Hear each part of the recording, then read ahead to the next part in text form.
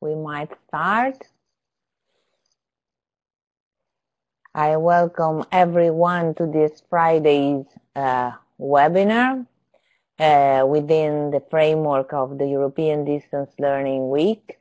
We have been attending different and very interesting webinars during this week. We had different inputs and clues, and I'm sure that today it will be very, very interesting to have this touch of international experiences with OERs. As you can see here, we have a very important panel here, apart from myself, of course. And why we decided to include a view on international experiences.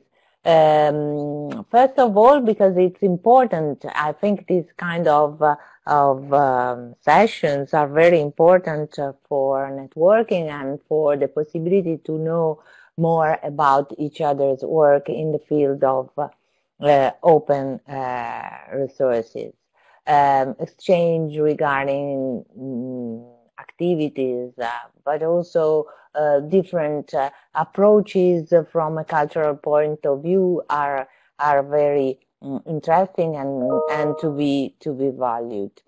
So I don't want to steal more time with my reflections. We'll have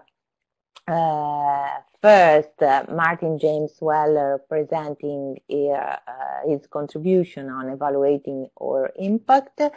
Martin is from the Open University.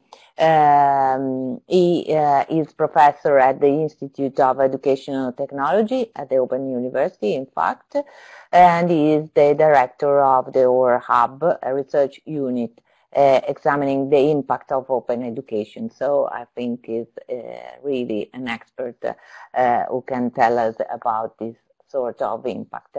The floor to you, Martin. Thank you. I'm showing your presentation in a moment. Okay. Here it is. I've got lots of big pictures, so it might take time to load. It's a little bit, yeah, because there are so many pictures, but it, you know, it will come. Okay. The audio's okay?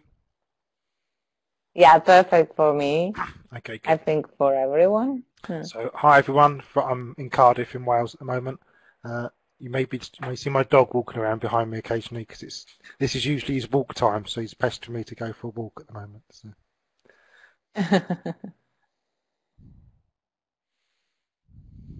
Should come.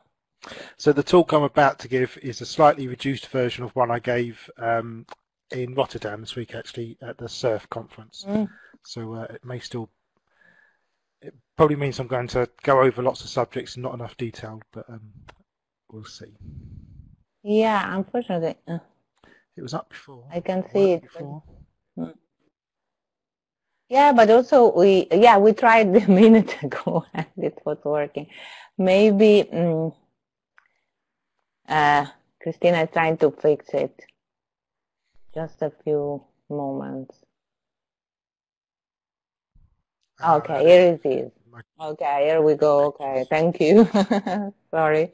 So I'm going to talk about open education more broadly and sort of how OER fits into that. By trying to sort of think of it as a landscape, and I'm going to draw on a couple of bits of research that I've been doing with others to do that. So firstly, I thought I'd think about why is it important, sort of trying to address that question. Why should we care about open education and OER? Then look at that kind of landscape. What do we mean? What are the various areas under that? And then what are the impacts and issues?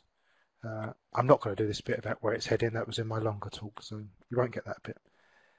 So just going back to those things about why is it important, and I think actually it's not a question we ask ourselves very often. We kind of, because it's openness, it's good. It's a kind of default assumption that OER and open education are just good things. But I think it's worth thinking about what their role is in education.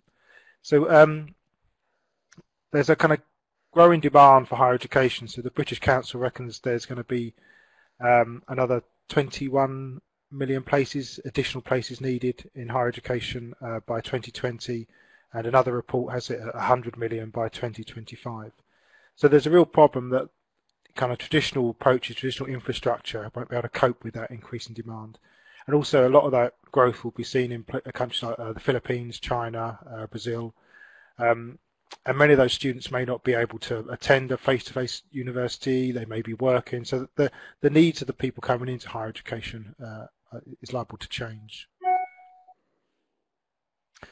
And for the first time in the US, but also elsewhere, we're seeing that what we used to think of as the traditional student is no longer the majority. So the 18 to 22-year-old studying full-time on campus, that's now not the majority mode of studies. People are older than that.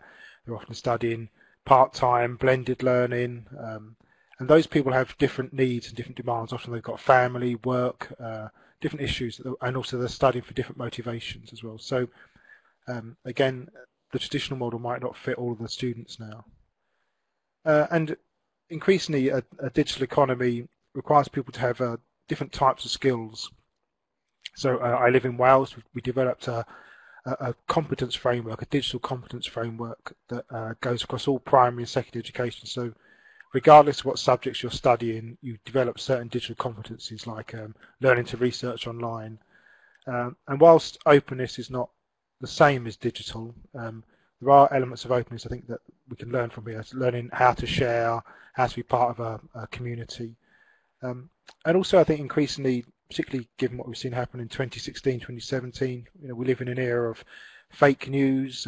In my own country, in the UK, we had a government minister saying people have had enough of experts and stuff. So I think open education plays an important role in how universities position themselves within society and that kind of much broader role they have. So I think just in general, higher education needs to be more flexible. And open education isn't the only way it can do that, but I think it has some things to say about that need for flexibility and how to approach it. So that's my kind of why we bothered about it. Next, looking at what. So working with Viv Rolfe, Owen De Vries and Katie Jordan, particularly Katie Jordan's my ex-PhD student, we had a conversation, admittedly it was in a bar, at the Open Ed conference, and Viv had done some work looking at the papers that people cite in open education, and she sort of found, and I think it was generally our sense, that open education particularly in North America has come to mean the OER movement, perhaps MOOCs as well, but less kind of reference back to that early open education work. And so what we did was we did a search through library databases on some keywords around open education, used those and we got the references from all those papers and saw who they had referenced, and then put that into a piece of software called Gephi to create a kind of citation analysis. And what you get is this kind of spreading activation network of different citations and references. I don't know if this will work. Okay, so you can see the kind of citations spreading there. So which ones reference each other, begin to grow and spread, kind of like a social media network. And you find you get these node papers, node articles that lots of people reference. So it's pretty. I don't think that would work. That looks good. Yeah. So we went through 2 or 3 iterations of this. So taking the papers that those people had cited and then looking at the ones that they had further cited, and then we went back and said, are there any areas that are missing, kind of any key references that we wanted to put in, and we added those in as well. What we ended up with was this kind of map here. It's not kind of complete. There's about 172 papers in there. Obviously, there's a lot more than that you could come up with. But they kind of roughly fall into these 8 categories. And I think it was interesting because our perception that open education, distance education wasn't referenced by a lot of the other groups was borne out really. So you can see distance education down in the bottom right and OER sort of in the middle there. And also there's not an awful lot of overlap between OER and MOOCs. They've begun to kind of form separate communities in a way. But the thing that sort of binds them together is this idea of open practices, which is perhaps less well defined. So I'm just going to talk about some of those briefly, those areas. Perhaps I don't need to in this audience. But anyway, so open universities. So I'm from the Open University in the UK. So we were founded in 1969, and that model of a national, or at least a large-scale university offering just distance education, no barriers to entry, part-time study, was a model that was copied very successfully kind of around the world. And that's what open education meant for a long time. And then we have open access publications. And this is quite a robust piece of practice now. So in many countries we have mandates that says if you publish openly, you have to, if you have public funding, then you need to release your papers under an open access license. And although there's issues around how publishers relate to that, that's kind of fairly robust. OERs, I think, are kind of in a middle ground at somewhat at the moment. They're a bit, so if open access publishing is like a nice robust city that's kind of been established for a long time in this landscape, then OER is kind of like a friendly, bustling town, open educational resources that might expand, but might stay the same size. I think it's kind of on the edge of the mainstream, as it were. Particularly, I think the open textbook approach in the US. MOOCs, I think, are kind of a bit like these ghost cities that tend to get built, where they hope an infrastructure will move in and it will take off. But at the moment, we're kind of not sure at the moment. And open educational practice, I think, is more about finding your own individual path between all these things, finding your own map through that landscape. So to think about some of the issues, so there was a Commonwealth of Learning report out recently, which I'm sure some of you will have read, and also some of the research we did in the OER Research Hub. Awareness is still a big issue of OER, so we asked people, we asked educators where they go to find their online resources, and it was YouTube, Khan Academy, maybe TED Talks, and that was it. All these wonderful OER repositories we have at the bottom just didn't register at all, really. So I think there's kind of just awareness of OERs as a thing. The sustainability argument comes up quite a lot. So in the UK, the JISC here funded a lot of OER projects earlier on. And when the 2-year funding finished and you went back to those projects a bit afterwards, a lot of them had just stopped working. They only lasted as long as the external funding was there. So I think finding models that allow sustainability around OER is an issue, although I'll come back to kind of the economics a bit later. Reward structures, I think particularly in terms of universities, does a university recognise open educational practice? If you release OERs, is it something that's going to get you promotion? Is the advice still make sure you publish in the same journals, even if they're closed journals, not open access journals? So until we change the reward structures, the message people get is that this stuff isn't worth bothering with. And there's also an element of suspicion and discredit around this. So particularly a lot of the commercial publishers saw open access as a challenge to them, so they tried to discredit the quality of it. And you see this also with open textbook publishers. But also I think just ourselves as practitioners, a lot of educators still worry about things that are free. There's a kind of, if it's free, it can't be good value. But also I think a lot of our identity and self-worth is kind of wrapped up with being an educator, and we're expected to be the expert on a subject. So by using someone else's material, are you sort of demonstrating a weakness in that, and how will students react to that? And lastly, I think a real big issue is just habit and time. I mean, how many educators do we meet who say, I have loads of spare time? It's not many. So anything that's new kind of requires extra time and extra effort, and I think open textbooks are a really good example of this. So even if it saves students money by giving them a free open textbook, for the educator it's a cost because they have to learn a new textbook, what that textbook covers, and often when you're pressured for time, you just fall back on the same slides that you used last year, the same resources you used before. So I think it needs to be an investment in time as well. And know-how as well. There is, I think this has got better. I think people know how to share stuff a lot more than they used to. Sites like SlideShare and that kind of make that fairly easily. So but there is still some kind of technical barriers. But also I think just know-how about Creative Commons license, for instance. Like knowledge of how to share effectively, use of social media for sharing those kind of things. So there is a kind of barrier on how to do this stuff. So just look at the impact now. So across those different areas, there's the open access citation advantage, which has been found in various studies. So articles that are published under an open access license tend to have more citations and more downloads than those that are behind a proprietary wall. And I think that's particularly true as social media becomes a greater part of the dissemination channel. So there's no point putting a tweet out saying, I've just published a fantastic article. When someone clicks on the link, it says, now pay $30 to access this article. You may as well just bury it in your back garden because no one's going to read that. So open access kind of allows dissemination through the networks. So I mentioned there was kind of an attempt to kind of discredit the idea of open textbooks, particularly in the US. So a lot of the work that people like David Wiley and John Hilton have done is trying to demonstrate that open textbooks are as good, if not better, than the kind of proprietary published textbooks.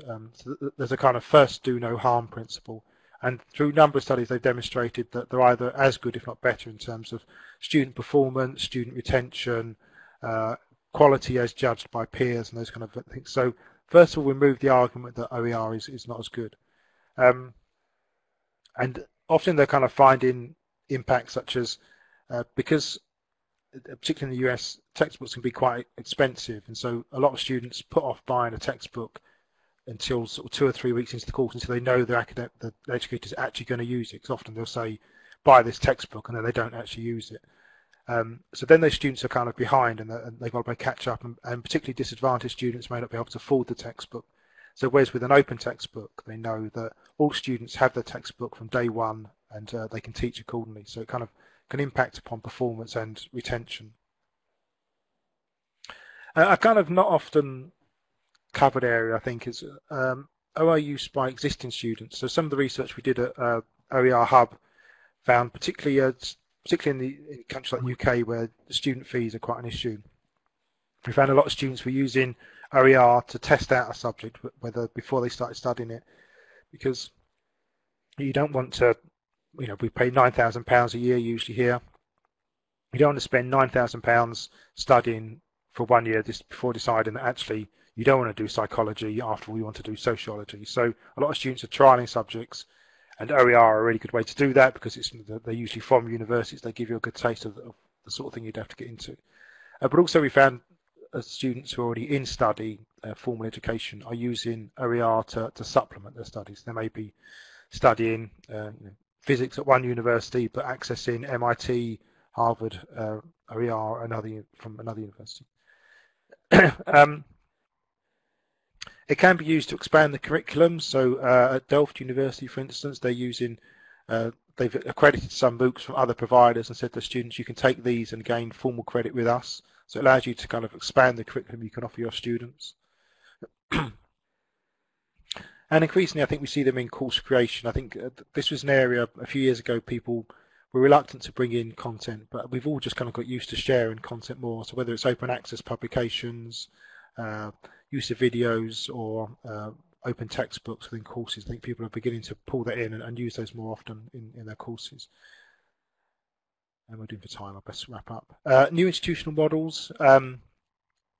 So I think we're only beginning to see this a little bit, but things like the OER University, which is a kind of cooperative organisation between universities who offer their courses freely available on the platform, but they can still have their own cohort of studying, and that cohort gets the tuition and the support, the local support. And they're beginning to offer the first year of study free, so you can do the 2 courses, business studies and kind of general studies. You can do it free through the OERU, get formal accreditation, and then you're into the formal education system then. And I talked about sustainability. I think an area that's of interest is what I call open flip economics. So Cable Green of Creative Commons says that we have lots of money in education, we're just really bad at spending it. And so the model we tend to have is that we pay to purchase a copyright good. But what OpenFlip does is kind of switch on its head and say, why don't we pay to produce something, but then it's openly licensed. So they're similar to textbooks. Instead of schools and universities purchasing textbooks, we'll pay you to produce, we'll get some writers together, pay you to produce it, but then it's openly licensed and can be freely used. And I think that's a model we might see more of. So libraries have reasonable budgets, but it all goes to publishers, but instead you might pay to produce an open textbook. but also just a OER around particular subjects that we might want to share. I probably won't go into this, I think my time's up. So Dominic is talking, and I are also doing some work for ICD on what's called Open, Online, Flexible and Technology Enhanced Education. So we've kind of broken the education offering down into three main aspects: content, delivery and recognition. And there are two dimensions to that, which are flexibility and openness.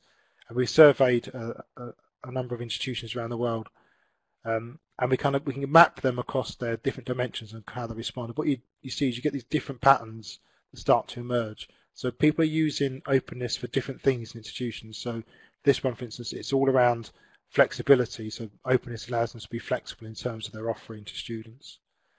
And we've kind of split up the different approaches to openness there. So I think that the key point there is that openness is not just one thing to institutions. Some are using it for very specific purposes, some it's kind of core to everything they do, and some it's kind of reaching particular audiences they want to address. I think I'll end with this slide, yeah. So we also surveyed about their use of technology, and just a quick point, this is not really about openness, but there's almost a kind of inverse proportion to the amount of headlines a technology gets and how much it's actually used. So artificial intelligence is hard to use for anybody, but has all the kind of big headlines, whereas the three core things all relate very directly to those three elements of recognition, delivery and content. So that's my quick overview of all things open education, and I'll end there.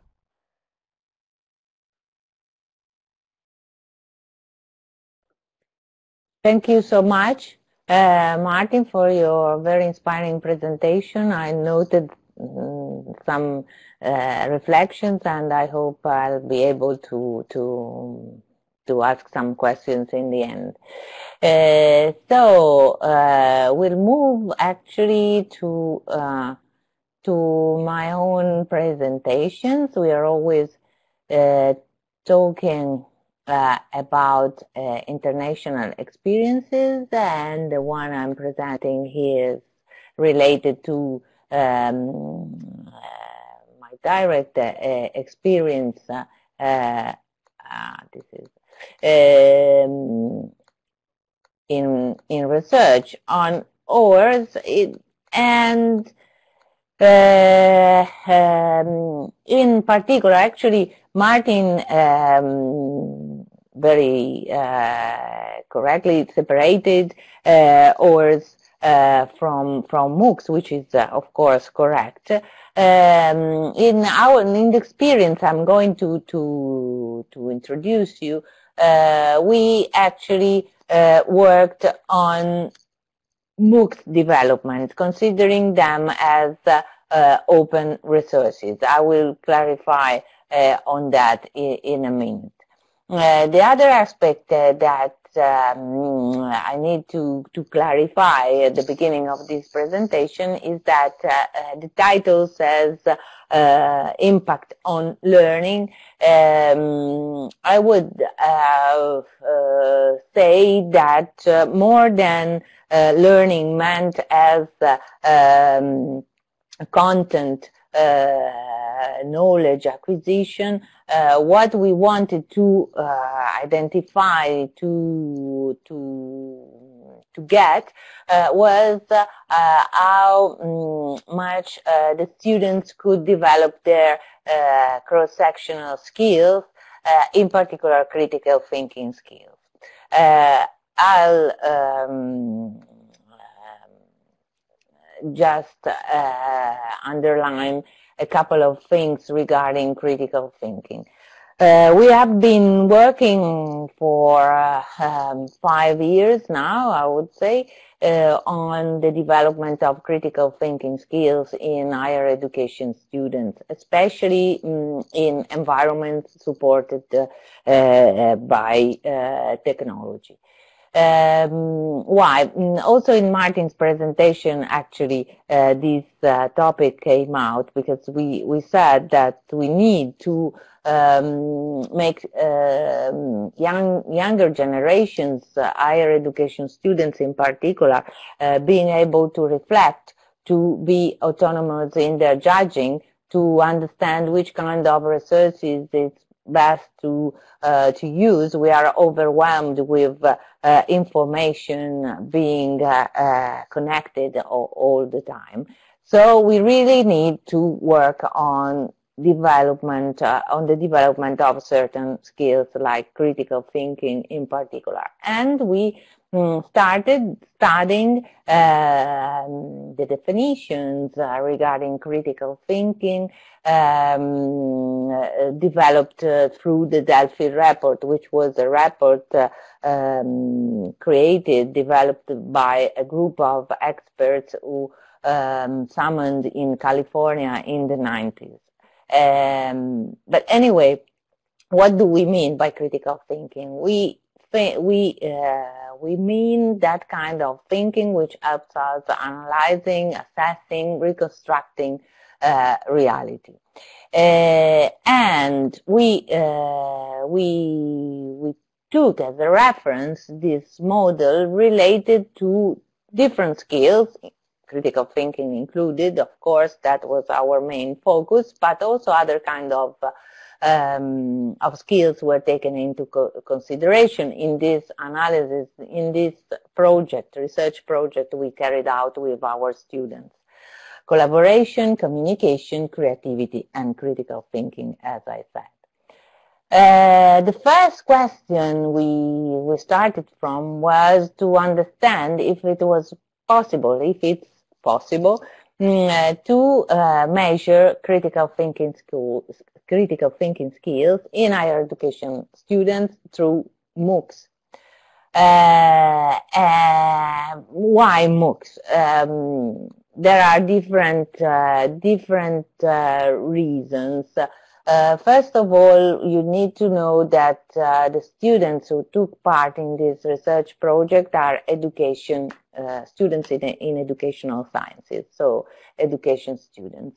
MOOCs and open resources are really the issue on which every educator should be ready to work, and with such resources should be ready to work, as we said. And so, in our view, the idea that the students could be involved in developing a MOOC on a certain specific topic, I will tell you in a minute, could be a way to support, increase their critical thinking and, as I said, the 4 C's skills in general, reflecting on what they were doing, reflecting on the sources they could use to build these courses, addressed to other teachers, dealing with heritage fruition, cultural heritage fruition within primary school education, teaching and learning.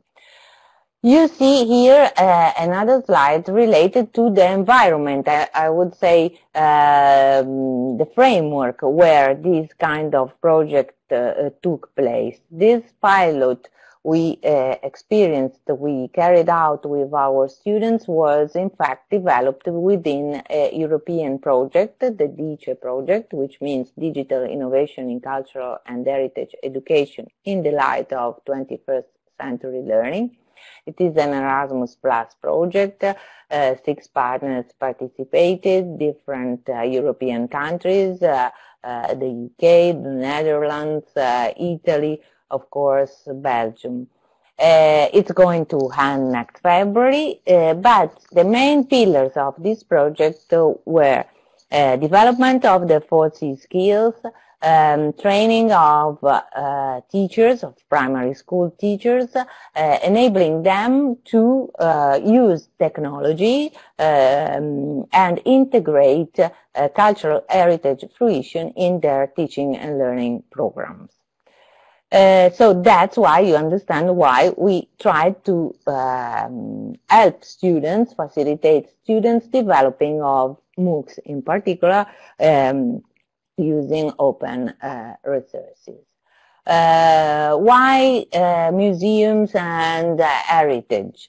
First of all, because in the national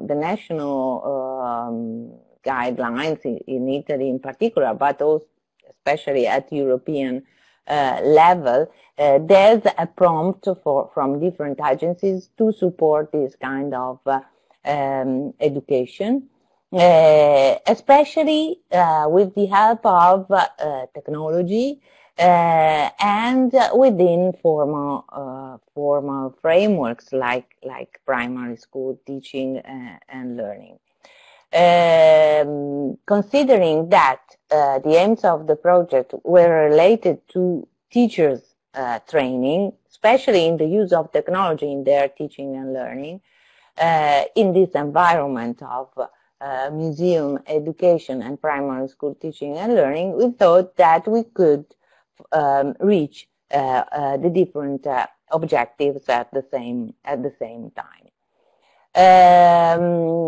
Their relation, MOOCs and museums, is a fairly recent one. We know about the critics related to MOOCs, the difficulties especially in considering dropout rates and so on and so forth.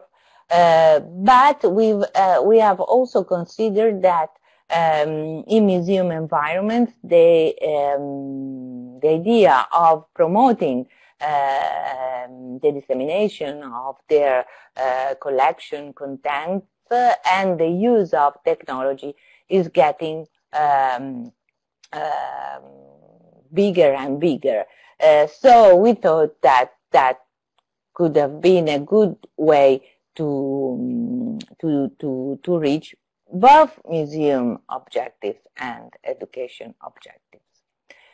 What did the students were asked to do during this training?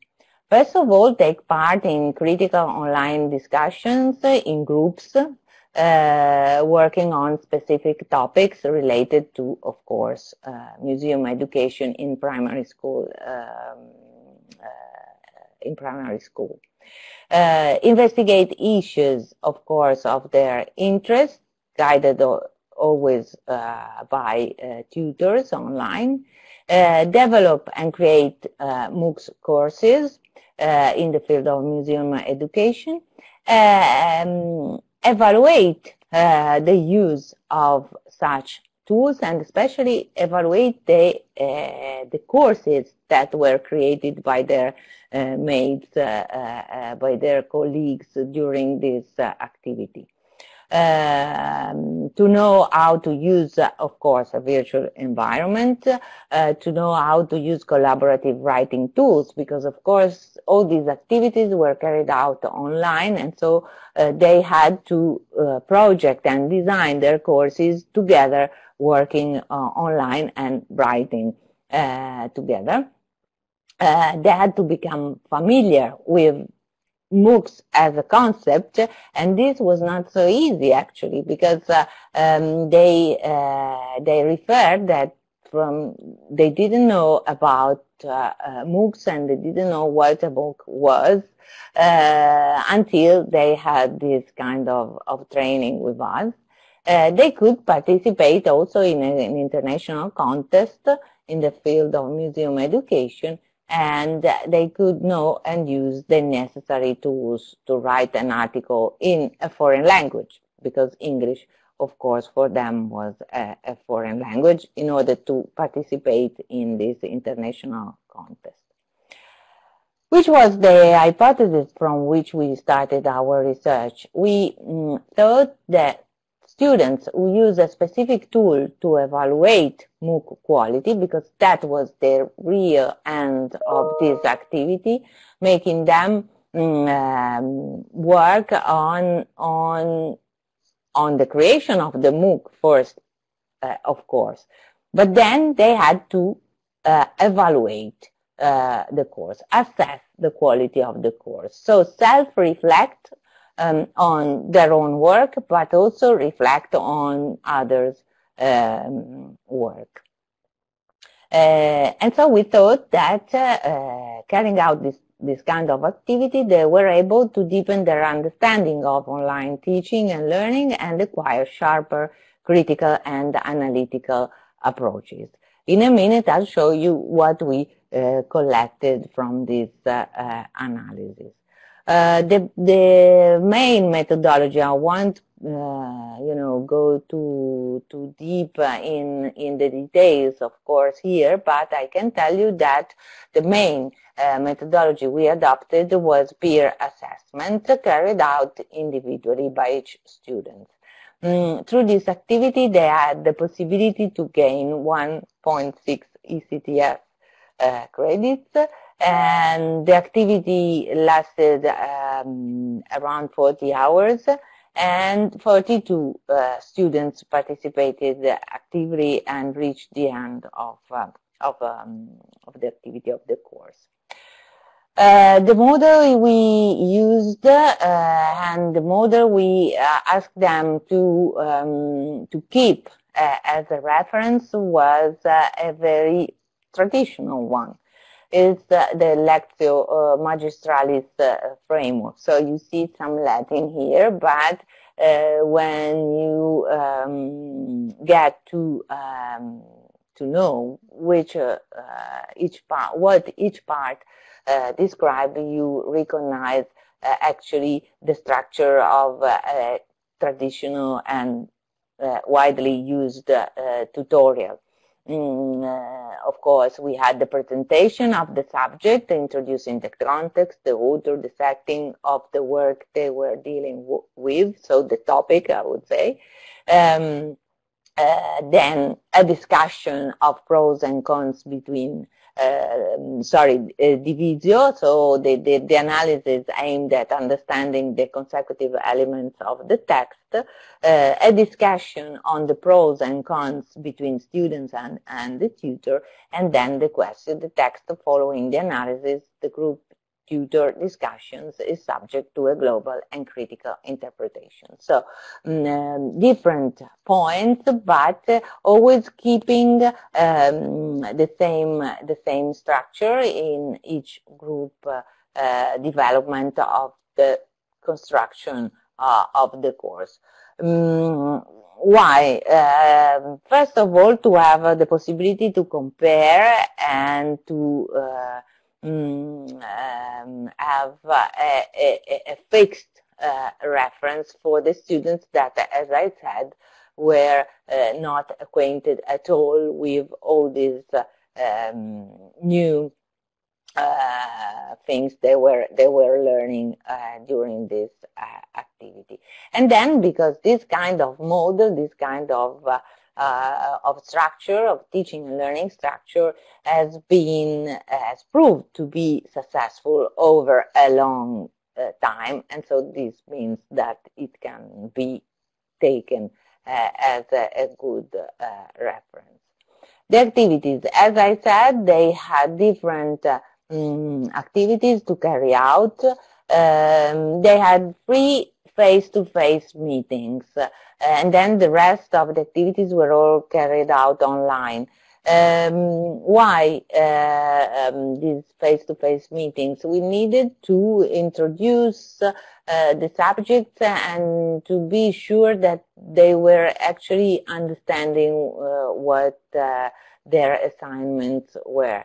They had, of course, the first meeting was firstly addressed to that aim, but also the intermediate face-to-face meeting was needed because they had the possibility to share, to present their work and what they did so far, and they could interact with all the groups together and gain important suggestions, inputs, and so on. And then a final meeting when they could actually assess and evaluate each other's work. I told you about peer assessment. That was our idea of successful assessment, successful formative assessment. And the tool we developed to make students reflect and evaluate, assess each other's work was composed of different sessions. It was actually a questionnaire, very articulated, but a questionnaire, focusing on the course, so on what they did with us, and on the MOOC itself.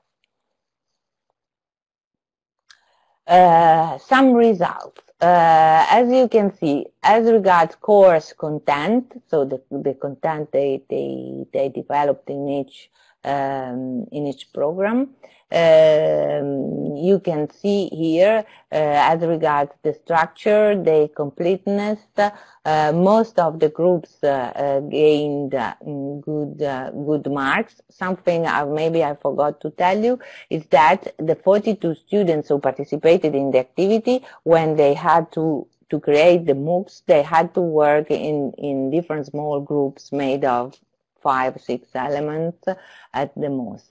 As you can see, the 4 and 5 mark were the most frequent. As regards the MOOC quality, the MOOC they created, and so each person, each student was evaluating the other's MOOCs. You see that we used as criteria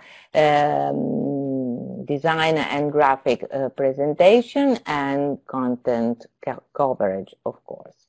As I said, the content was always the same. It was related to museum education, so they had to develop MOOCs on museum education for primary school teachers.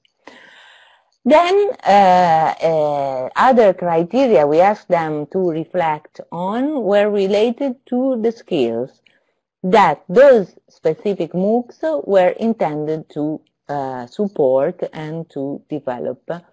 So as you can see, for instance, creativity and collaboration were mainly reached by every group. There are some groups that, of course, had a better impact, some less as regards these two criteria, two indicators, but anyway, all of them reached the objectives and developed the objectives.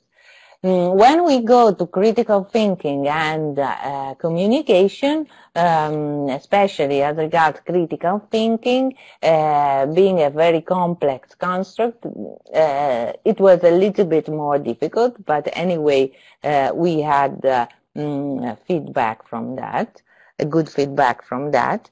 As regards the general assessment of the MOOC creation, as you can see, all the groups had a sufficient score, so a pass score, and some also were over the average.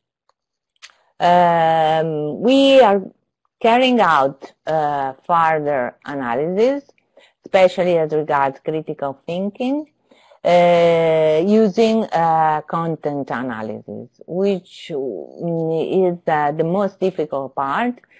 Content analysis will be carried out, and is actually going to be carried out, is carried out on every piece of writing that the students produced online while developing these courses.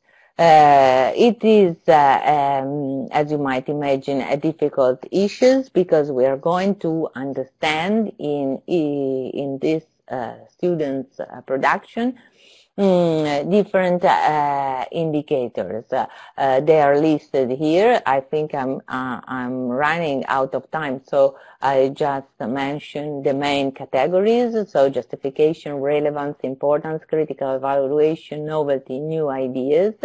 And here you have the description of each indicator.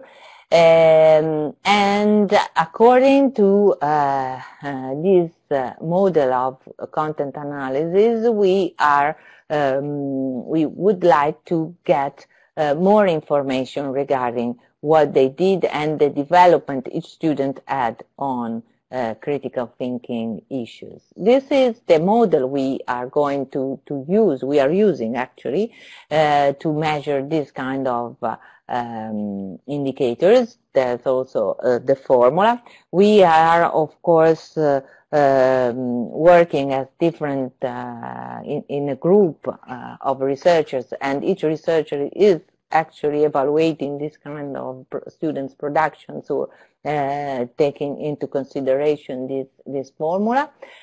We are very visionary, and we are trying also to work on a possible automatic revision of this kind of production according to this criteria. It's something which is very difficult to reach, but we are actually trying. Getting to the conclusion, we thought that this kind of work of structure we built could have been innovative. It was in line, of course, with the aims of the European project where this activity is set. There's this idea of connection between MOOCs or in general, in a wider sense, and cultural heritage, which is a very, how can I say, sensitive issue in Italy, especially because we need to develop and to support educational attention to cultural heritage issues, because that is our one of the main resources of the country. So that's why we need to support that as a country. But of course, this idea of spreading culture is essential in the time we are living, to develop certain skills and to be able to be free citizens, I think. So I think I got to the end of my presentations. The others in the group, there are also other researchers who participated, as you might imagine, because the work was a lot. The other participants in the group are here, Francesco Agrussi and Maria Rosaria Re, who are members of the group. So I thank you so much, and again, I hope you will have some questions in the end to understand better what I told you about. Now I think that it's time to give the floor to Cynthia. So let me see, here it is. Cynthia, she is the head of the OER Lab, Smart Learning Institute in Beijing Normal University. Thank you, Cynthia, for being with us, of course. And she will tell us about the current state of advancement of OER in China and SLIBNU. Thank you, Cynthia, and please, the word to you.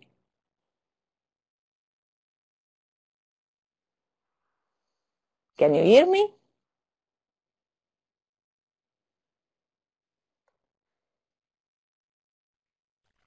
Here, hello. Hi. Thank you very much, Antonella. Okay. Thank you. Hello, everyone. Thanks for your interest in my presentation. And I come from the Open Educational Resources Lab, a Smart Learning Institute of Beijing Normal University. Also today, I'm honored to share the current state of advancement of OER in China, and I'll show you what our lab have done in the past 2 years for OER. This is the model that we developed to assess the development level of OER in a country, which will be published in a Springer book soon. And the current state, the current development of OER in China will be also presented by discussing each factor included in this model. Let's firstly look at the infrastructure, which will be presented from the perspectives of both technology and repository. And as for the technology, and we can see that the internet access in China is higher than the global average, and the computer student ratio in China is a little bit lower than the global average. In the repository, actually, the infrastructure is established and maintained in China, mainly by government, university, or companies. These are some good example repositories in China. For example, the National Educational Resources Public Service Platform established by Ministry of Education of China, and the National E-Learning Resource Center built by the Open University of China, and 101 Education PPT built by NetDragon Company. The policy is a very important factor for the development of OER, and the policy can be made by both government and the institution in China. From the government level, different government departments are responsible for making different policies about OER. For example, the Ministry of Education is responsible for developing specific educational policies and plans for production and use of OER. And the Ministry of Science and Technology draws up science and technology policies that promote the use of OER, support some basic technology establishment in China. And the Ministry of Finance creates funding policies to provide OER grants and so on. These are some very important policies made by Chinese government, and you can see that the first policy of OER is proposed in the year of 2000, which is even earlier than when the concept of OER is firstly proposed by UNESCO in the year of 2002. We compared the main contents of these important policies made by Chinese government in recent years with the main ideas proposed by UNESCO in Paris OER Declaration in 2016. And we found that 8 of the 10 aspects are consistent between UNESCO and China, except that the open licensing are rarely mentioned in Chinese policy. And these are some very important policies produced by institutions of China. Open license is also a very important factor to assess the development of OER. And there are 3 types of open license in China. The first one is educational resources reset in public domain. They are unprotected by copyright law, but the permit for using and reusing freely. The second type is the resources openly licensed, such as those under CC. And the last type refers to the resources authorized by government for public freely use. CC China was established in the very early time, actually. However, not many Chinese people would like to use CC, and the mainstream educational platforms still adopted the copyright law of China. As for the resources in China, we have different formats of OER, such as the audio, video, courseware, and we can search the resources by different ways, like by subject, educational levels, topics, institution, and even by assessment. And the resources, the open Open resources in China covers different educational level like K-12, higher education, vocational education, and informal education. And you can see the amount of resources in China are very huge. And you can see only in Baidu platform, you can find over 150 million documents online. As for the curriculum and the pedagogy, in classroom, we use the flipped classroom, micro classes, and blended learning to teach with OER. And we also have MOOCs and some other OER tools like 101 Education PPT to support self-learning out of classroom. The outcomes of OER in China refers to different levels. From the school level, the OER can help reduce costs, develop network between educators and expertise. And from the level of classroom, the OER can be helpful for increasing the variety of classroom activities, and also can assist the teachers in providing useful learning tasks. And from the educator level, the OER can help the school community and increase educational quality. And from the student's perspective, OER is helpful for them to increase availability on free-to-access resources for learning, and also can support independent and informal learning at home. The stakeholders in China include policymakers, university and school leaders, educators, teachers, librarians, researchers, learners, and parents. You can see that these stakeholders are also the users of OER. They are very inclusive.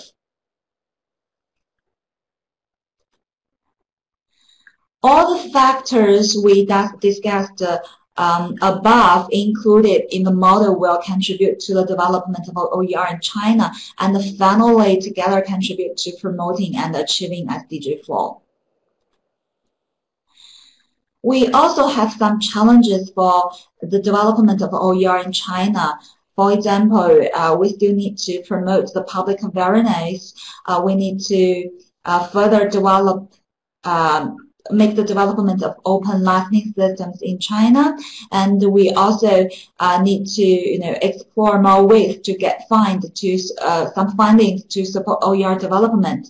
We also need some empirical studies to get evidence about the outcomes of OER, and we also need to increase the teacher trainings to have to use OER in their teaching.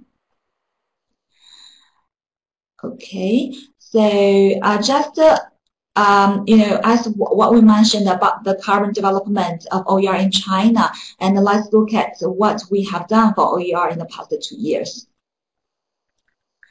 This is a brief introduction of our institute. The Smart Learning Institute of Beijing Normal University serves as experimental platform, comparison scientific research, technology development, and education. And our institute is jointly established by Beijing Normal University and the Learnerty company. So we refer to different areas of research. Our OER lab is to study on the solution of OER under its impact to the developing countries, constructed the OER community for the Belt and Road countries, and also published some reports on the trends of ICT in education.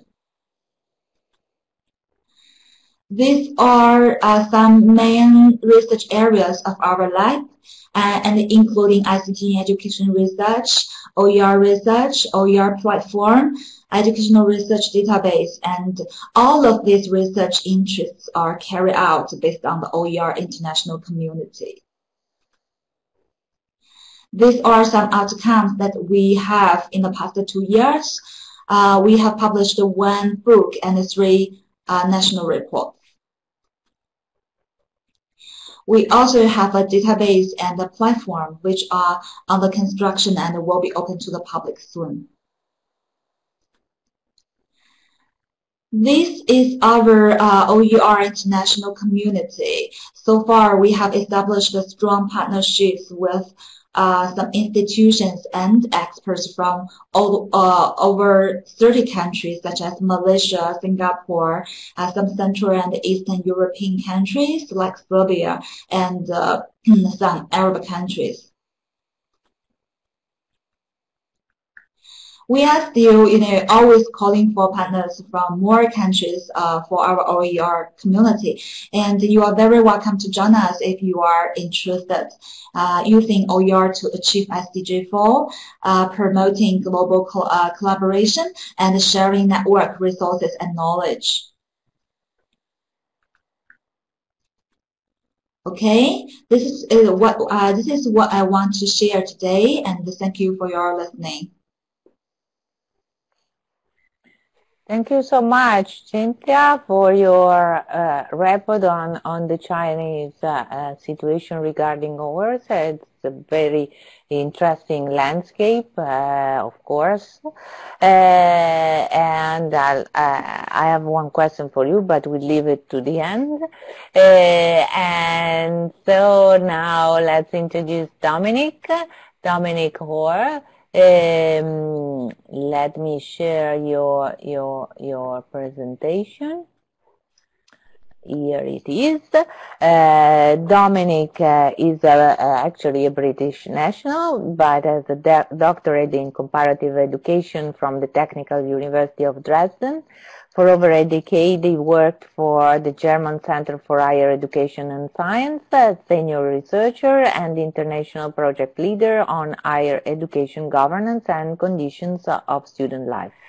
He was the lead author of the OECD Synopsis report on OER developments across the world, published in 2015, and other important publications. Currently, he is senior researcher at Phipps Research Institute for the Economics and Economics of Education, and Social Affairs in Berlin, where he is evaluating the feasibility of the UNESCO OER Global Monitoring Initiative and leading a project with the International Council on Open and Distance Education on digital adoption of higher education provisions and the OFAD model. So thank you so much for being with us, and please, the floor to you for your report on the German experience. Thank you so much. Thank you very much, Antonella. Can you hear me okay? Is the sound all right? Good. Okay, perfect. Yeah, I can hear you. So yes, thank you very much for this opportunity to talk a little bit about Germany, but also OER in the context of what's happening in Germany and what's happening in the world. It was really nice now to hear the previous presentations. So Martin started out by saying, okay, maybe as OER we're in a bustling town and we have to try and get into the big town and establish ourselves. One of those ways, I think, is pretty much what Antonella was describing, which are these kind of new demands which are coming into the education sector. And one of those is trying to think of ways we can give people new skills, new learning skills, on the one side through digitalization, on the other hand through the increasing diversity in our education systems. And the thing that Cynthia presented, which was really nice, is just to show also how OER fits into their whole strategy of ICT in education and how it's kind of seems to have developed quite a bit out of that. These are things that are very relevant for the German case because really we can be called in Germany late starters, so latecomers to the OER area. It's not exactly true, and I'll come back to this in a minute, but essentially if you look at our international presence, it's been quite low until recently, but there's a lot has been happening kind of in the background, and a lot of that is now coming to the foreground and coming together in a nice, interesting way, which is what I would like to talk about. Just to tell you, though, that together with my colleagues Jan Neumann and Yuan Musmeerholz, we also did a publication on this, where the developments are explained a bit more in detail. just to this background point, firstly, of what are the big kind of trends going through policy debates and those that are particularly relevant for education. And I thought, since we are already in the e-learning week, maybe just to track in the German area, what about Google Trends, looking at one or two of the key terms that we're used to in the German area. One of those is e-learning. Other ones are, you can see there, automation, the MOOCs, of course, Industry 4.0, and digitalization. What I want to emphasize actually is, you can see if we were in 2014, e-learning was still a really quite a big topic in terms of at least search terms that the people are putting into Google. Whereas now you see in Germany, the big topic going well above everything else is digitalization. And this is relevant because at the moment, practically all of the German states are developing digitalization strategies, which are very comprehensive strategies. Some of the early starter states focus on particular areas, for example, as I mentioned already, in Industry 4.0. But what we're seeing at the moment is these very comprehensive strategies about how a German state would like to meet the challenges coming through digitalization. And within that, we've got the question of education and training. And within that, most of those strategies are now mentioning OER. So that's really a lot to do with the landscape that we have in Germany. So if we're looking at this landscape, or here I've called it the playing field, just to go back a stage first, we have had a very strong, and we have a very strong grassroots movement in Germany. And this has become less present because, in a way, on the policy level, we've been a bit slow going and we've been latecomers. So we have many champions of OER. And the interesting thing is, over the years now, they developed a very strong community of practice exchange. Through many bar camps, particularly, so conferences, there have been chances for people to come together from the community and talk about what they're doing and what challenges they have of trying to get their grassroots development more established.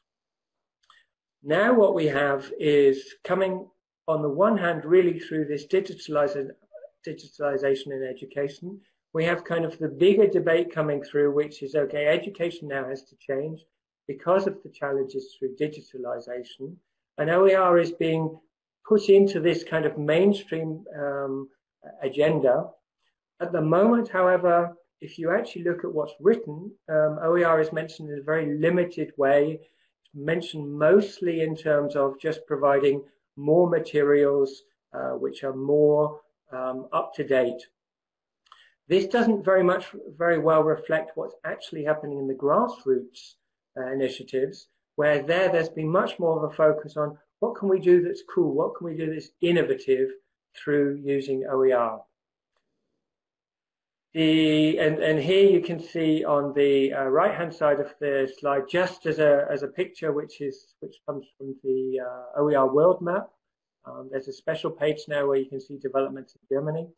You can see that right across Germany we've got these OER active people or OER developments.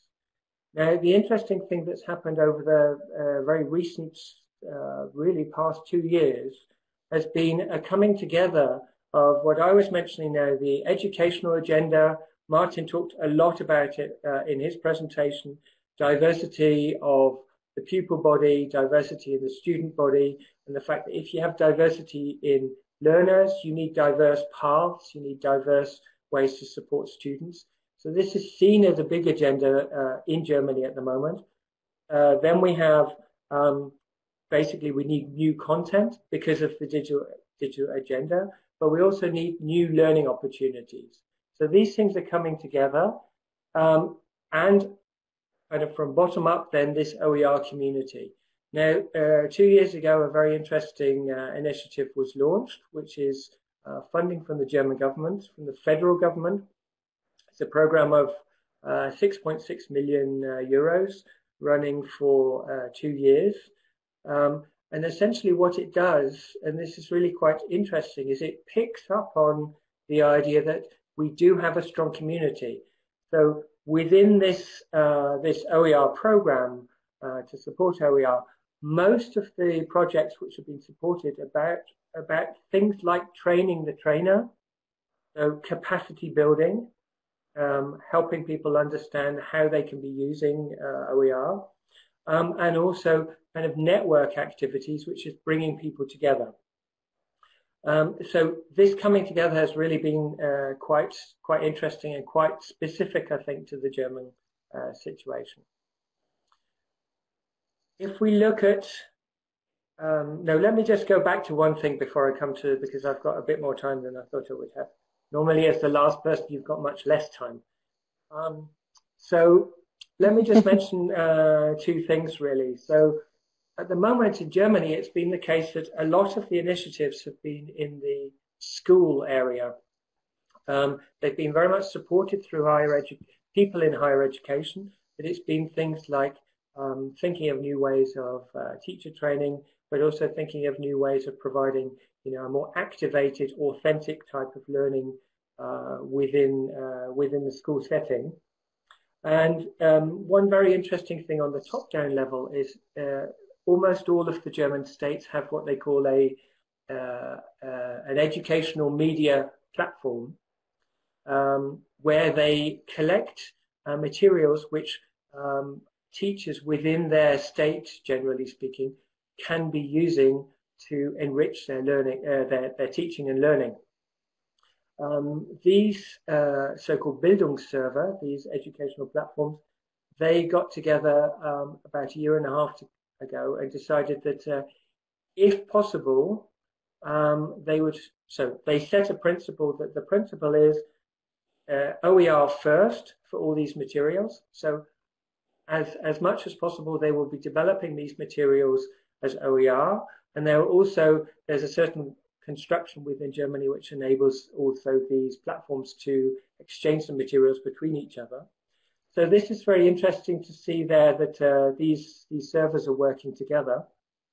Another thing I wanted to mention, because that's almost the next part in the pipeline, is, okay, so now you've got these materials. Now you have to use these materials, or you would like to use these materials within your classroom setting. We know through various research, and Martin already mentioned it, that one of the problems with OER is how to actually use it in a sensible way, how to use it in a simple way, also for people who want to just have something simple that they can almost plug and play and then use in their classrooms. And so we've had one, just to mention one example, we've had one very interesting development, which is an OER editor, which is being provided by an organization called Tutori. Tutori was set up as a project, but it's turned now into a startup, and at the moment it's just making the transition between this kind of donation or grants-based funding to a funding base which is based on subscriptions. And it's really being used quite a lot because it's tried to get to exactly this point of how can we make it easier for teachers to use OER. So I think this is a very interesting initiative. Another one which might surprise you as well, because in the OER space we're very used to talking about the publishers as the baddies, and also as people who, as organizations which find it hard to innovate. Certainly we can see that one or two of the publishers are actually at least testing or experimenting with the idea of OER for some of their products.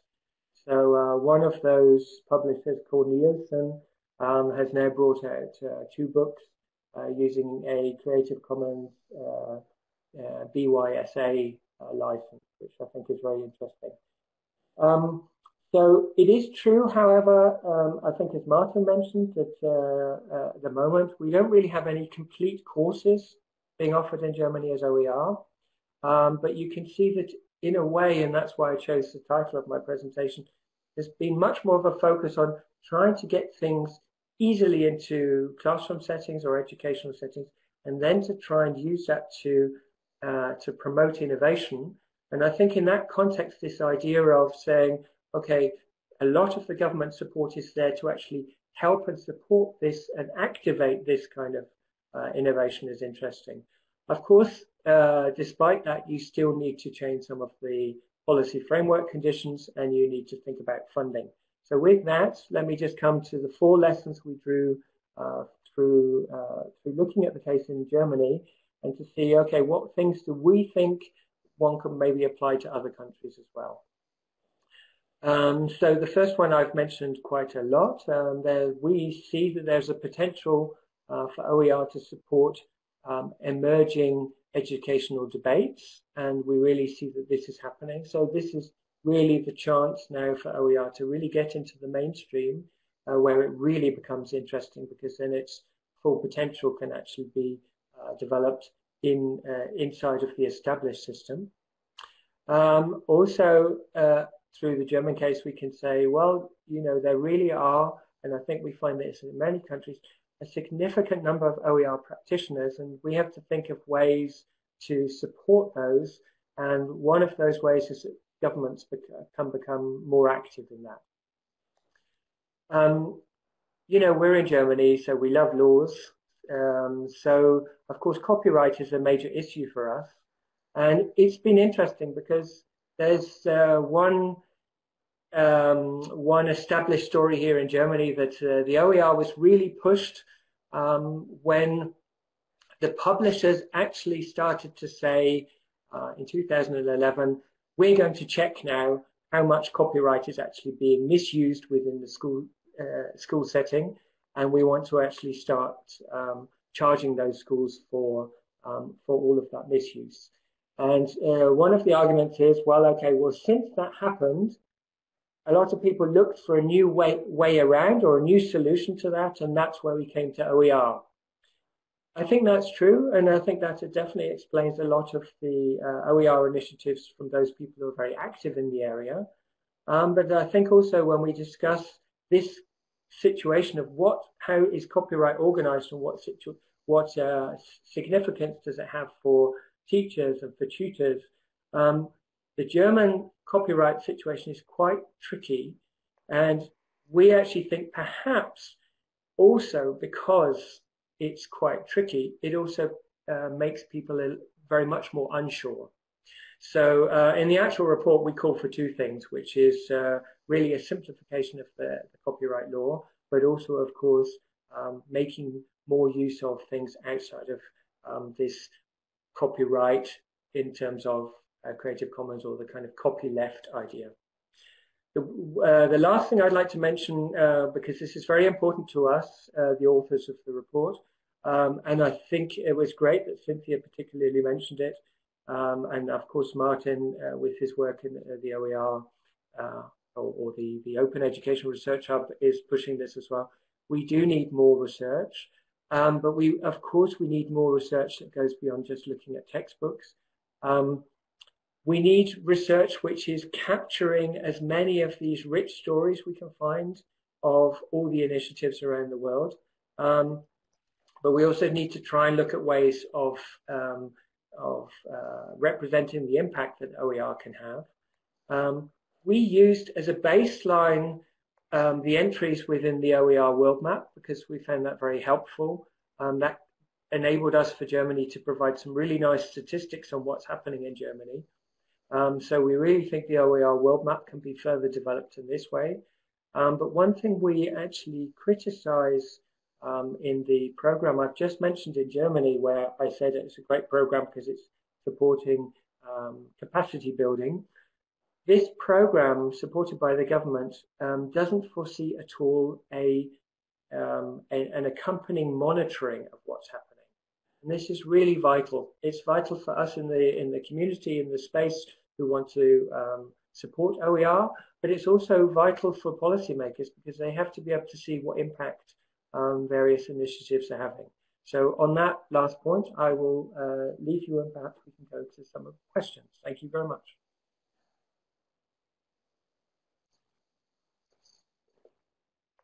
Thank you so much, Dominic. Yeah, in fact, you're right. I always think that you know, we don't focus enough on evaluation and assessment, on monitoring, and that's instead an important part of what we do, because we need to understand if we actually reach our objectives or not. So thank you so much. I hope we can get some questions from participants. Anyway, have some, so we have a way to let me get this one so that we can have again your names in the front. So I can see questions, but maybe we can warm up with one of mine, which is actually addressed to all of you. I mean, Dominic, Martin, Cynthia, all of you. Because actually we have learned from your presentations that there's a considerable attention to OERs and you know, resources to be used in educational settings. There are also different policies I see to support the use of such resources. In Italy, we don't have a great support in that sense anyway. But from what you told us, there's a considerable support. My question is actually related to practice. Do you know about your colleagues, I mean the neighbor door colleague, do they actually use open resources? I mean, we said that, you know, how they should be used, how they, you know, you also showed numbers in that sense. But according to your personal perception, what happens, you know, in our universities, in our educational institutions? Dominic, I see you wanted to give a feedback.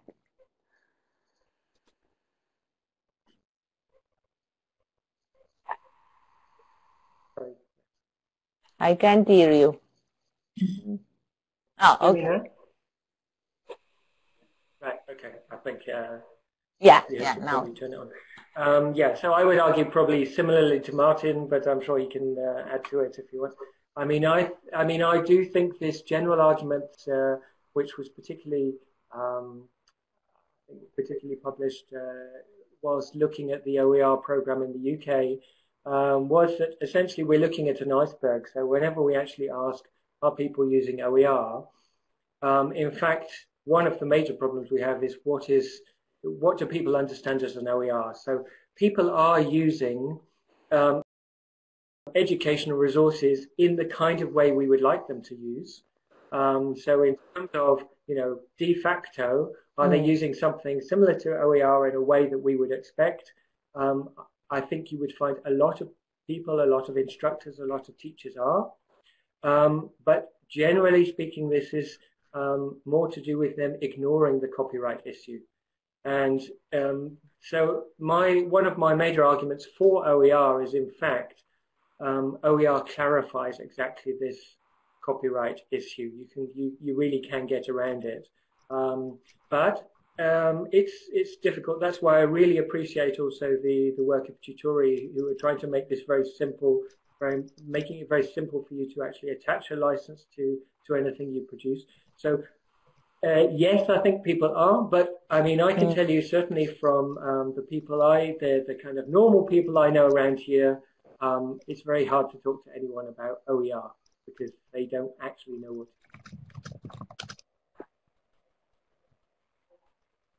I see.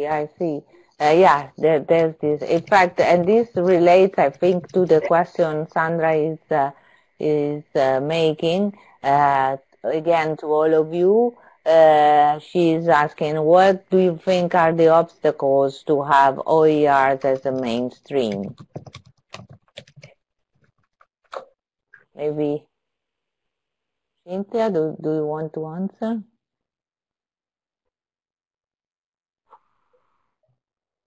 Martin? I don't know if Martin is there. In my view, if I can give a feedback to this question, in my view, actually, in my experience, in my environment in Italy, there's a cultural obstacle, I think. As I said, we don't have so much support from the government. They started a program, especially for schools, where they tried to support the use of technology. So it's a wide program, not so much specifically focused on OERs or MOOCs. So, it can be distracting again. We have huge problems still with the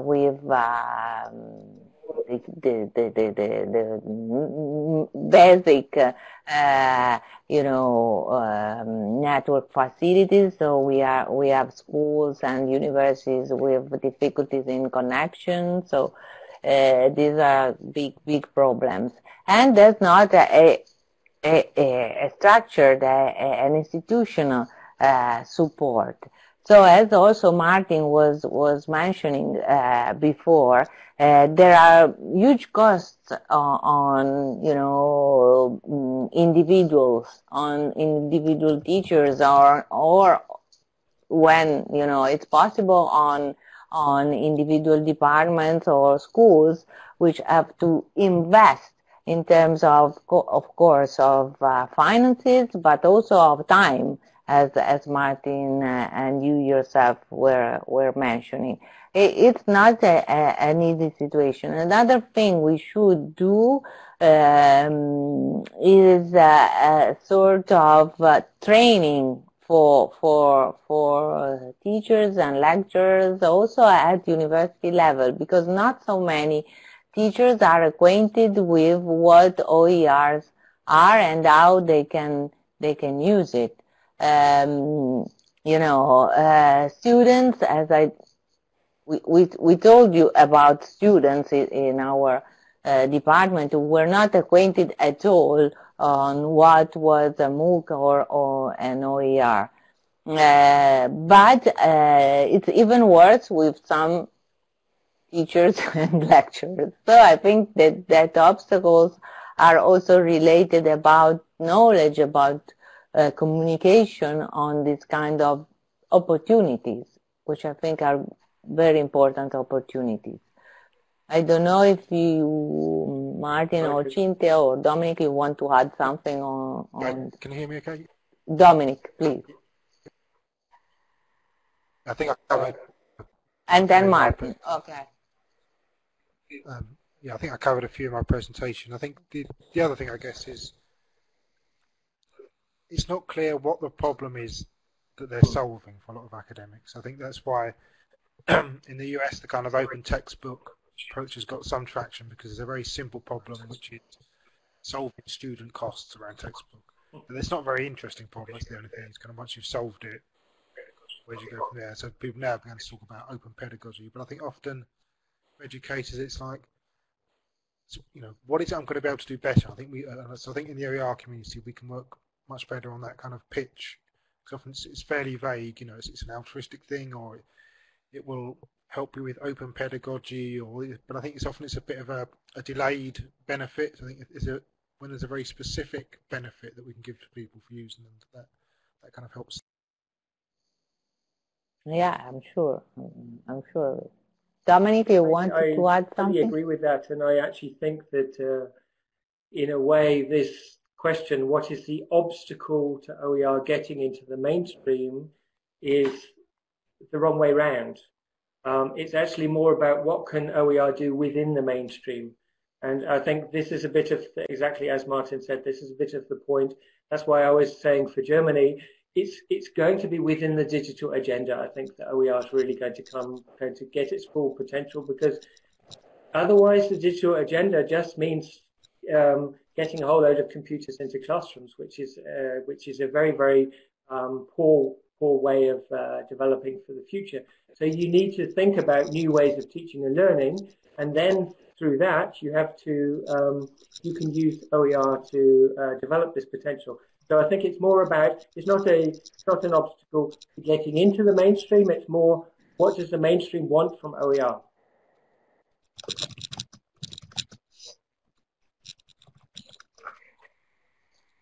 Yeah. I have one question myself for Cynthia. I know we don't have so much time, but this last question for Cynthia.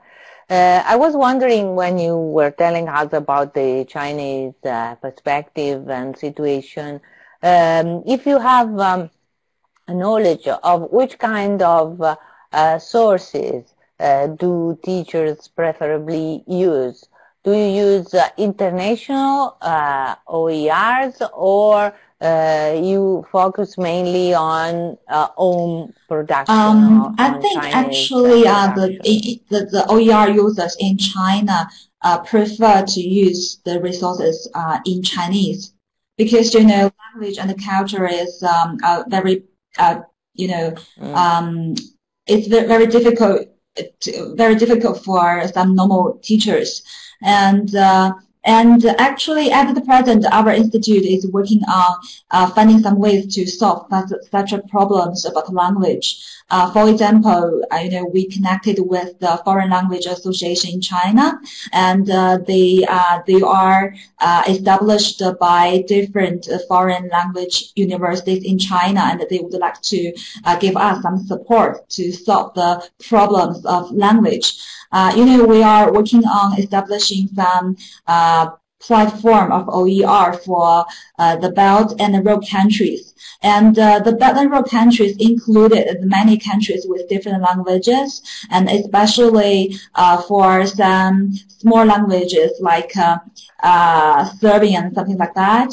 So we need some foreign language experts to give us support to make some at least we made some brief instruction for some resources in different languages, and so that the users can search them and using some local engine. Yeah. And I also want to talk about something related to Sandra's question. I just talked about in my presentation that we have many challenges when we try to developing the OER in China. But I think the most important one is about the awareness. In China, actually the teachers, they would like to use educational resources in their teaching. Actually, they already use them every day, because many of the resources are made by by some under some fundings of government, and we have some repositories of OER established by government and permit using for free. So actually, the teachers use them every day, but they didn't realize that they are using OER because they don't know what is OER, So they also lack of some awareness of open license. They don't know how to correctly use the open license to mark the resources they provided. So this is what I want to say. I think the increased awareness of OER is very important in China, and it's one of the difficulties to make the OER as a mainstream.